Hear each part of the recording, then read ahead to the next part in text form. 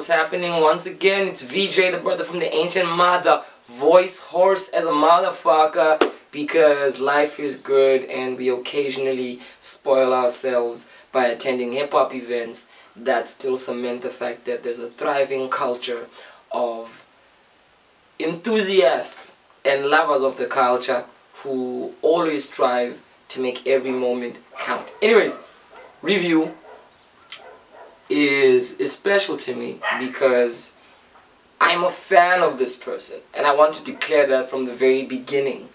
I'm a fan of art, and I'm a fan of artists who are self-aware. I was just saying, I love an artist who knows what they are, because when you know what you are, very few things can sway you from the authentic progress of where your life just naturally flows. You understand that in the midst of industry expectations, capitalist aspirations, and commercial interest, what matters the most is your own artistic expression and how you want to let that envelop into the world.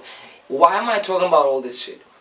Gigi Lamayne, undoubtedly one of South Africa's X-Factor rappers, especially in the case that she's the few who happen to be female.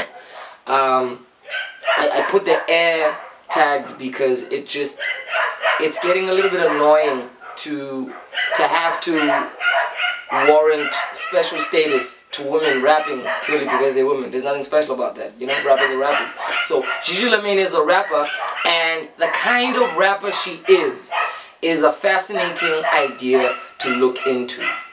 Gigi practically started off in rapping probably about circa 2013 as somebody who introduced themselves as a lyricist akin to the boom bap sound, growing into a commercial direction, but still very much concerned with storytelling and bringing herself across as an organic narrator of anecdotal experiences.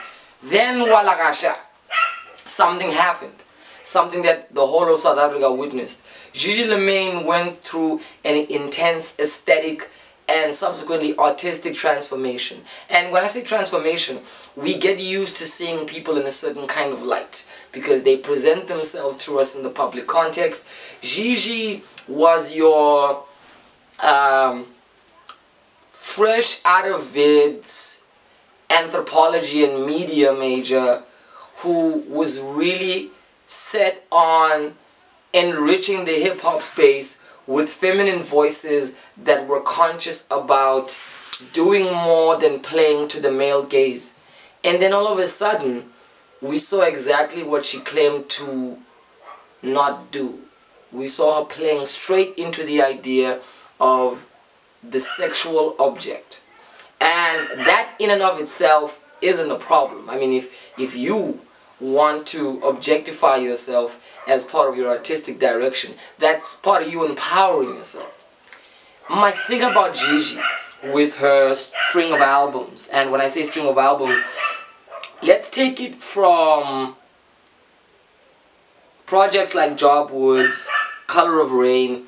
From that, you started to notice the fact that she wanted to come into the fold of the kind of feminine rapper that was thriving.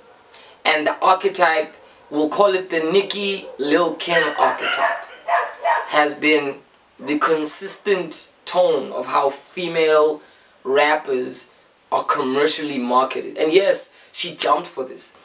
And in her discovering how to be within this context, it always felt to me that she was trying to break into something that really wasn't in any way or form vaguely related to who she was as a person. I mean, everybody's sexy if they want to be and if they believe it. Everybody can command that. Everybody can bring it through.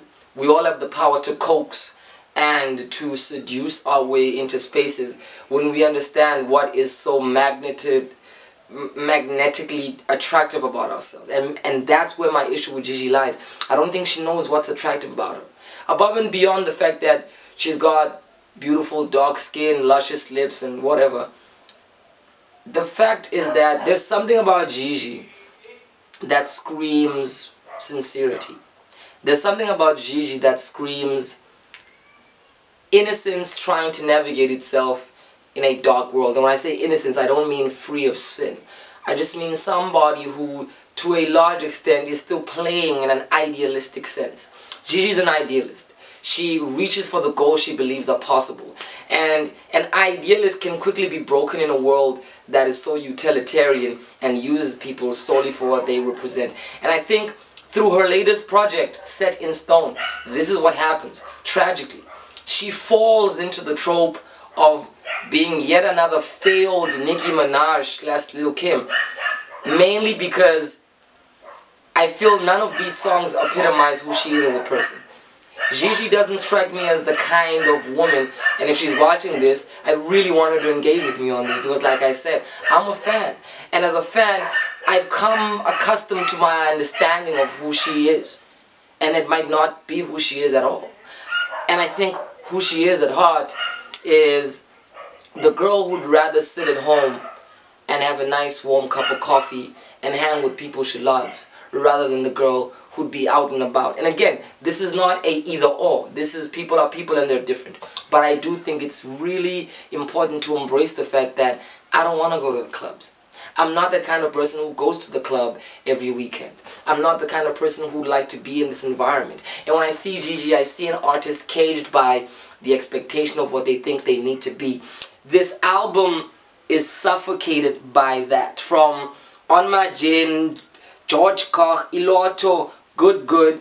These songs are all consistent, typical stereotypes. Let me play into the girl who likes her alcohol. Let me play into the girl who loves hanging with the girls and affirms her femininity by being It's like we've heard it before, and it's only interesting if you're about that life. And Set in Stone seems to be like the markings of a tombstone rather than the hieroglyphics in the walls. It's not a message that teaches us about the essence of who we are. It's really like reading a eulogy. This album feels like Gigi consistently putting the nail in the coffin of her career by virtue of her own inability to embrace her authenticity. She feels like a Rhapsody type MC trying to be a Nicki Minaj. And for anybody who knows the two, that would be atrocious. And my only question is it our fault? Is it our fault that South Africa has a climate that is so narrow that the broad variety of artists who operate in it feel they have to play by these very narrow margins of what to be?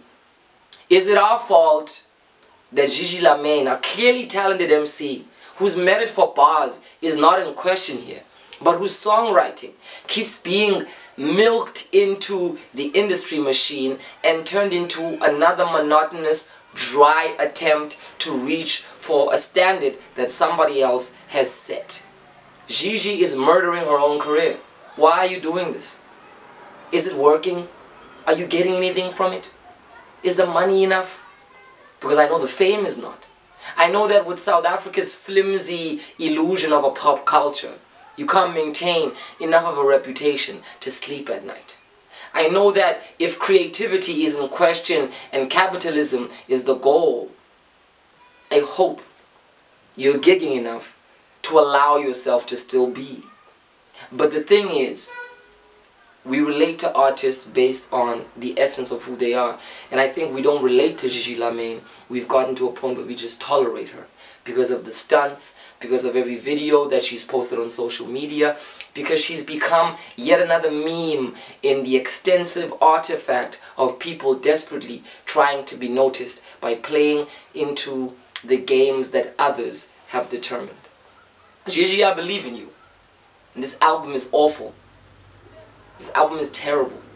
Well, it was hard to go through this. It was hard to go through this because it's musically uninspiring. It's sonically not refreshing. The producers here simply vomit the same formulaic structures, and whether she's writing the hooks and the verses on her own, which I really hope she isn't, because if she really is, then none of it feels authentic. None of it feels that it comes from a real place. none of the hooks catch on in a way where it's not about being catchy. It's about having the ability to sum up people's experiences in ways that are simple and rhythmic.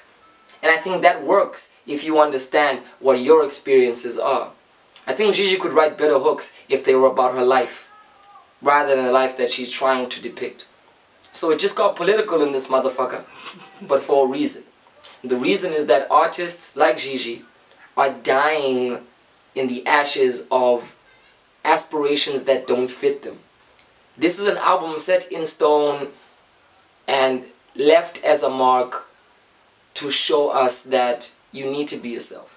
And I'm talking to Gigi, but I'm also talking to all these other artists. I'm giving this project a 2 out of 10.